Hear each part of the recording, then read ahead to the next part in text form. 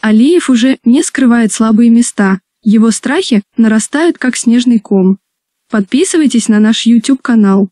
Пока Пашинян почти на месяц уходит в отпуск и удивляет европейские столицы своим байком, Алиев под видом ультиматума демонстрирует свои слабости и страхи.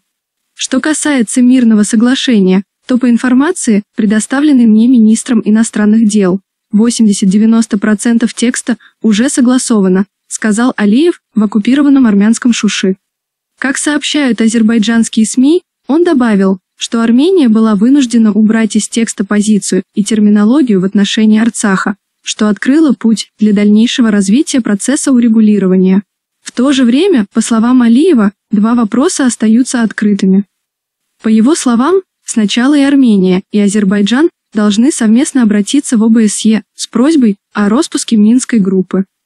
Армения с этим не согласна.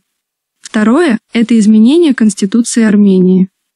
Дело в том, что в тексте Конституции Армении есть ссылка на Декларацию о независимости, которая содержит откровенную территориальную угрозу Азербайджану. Речь идет о так называемом воссоединении Нагорного Карабаха и Армении. Пока существует эта статья, невозможно заключить мирное соглашение. Конституция выше любого международного договора.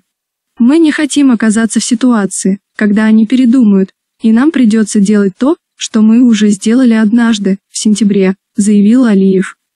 Мы ожидаем от Еревана четкого ответа о том, как азербайджанцы, изгнанные из села нынешней территории Армении, западного Азербайджана, или их потомки, могут вернуться на свои исторические земли, посетить эти территории или поселиться там, сказал Алиев.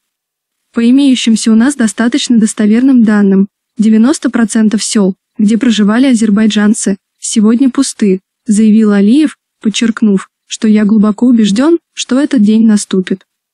Фактически Алиев признает, что изменить фундамент, правовые реалии, невозможно ни войной, ни грязными союзами. Мандат Минской группы не отозван, а значит, международное сообщество не считает проблему Арцаха решенной.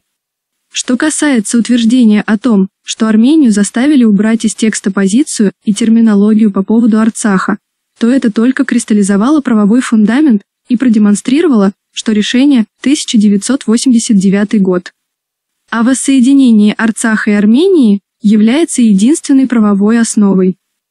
Говоря о возвращении азербайджанцев, Алиев просто пытается шантажировать, но слабые места уже показаны, и страхи Алиева уже не скрыть.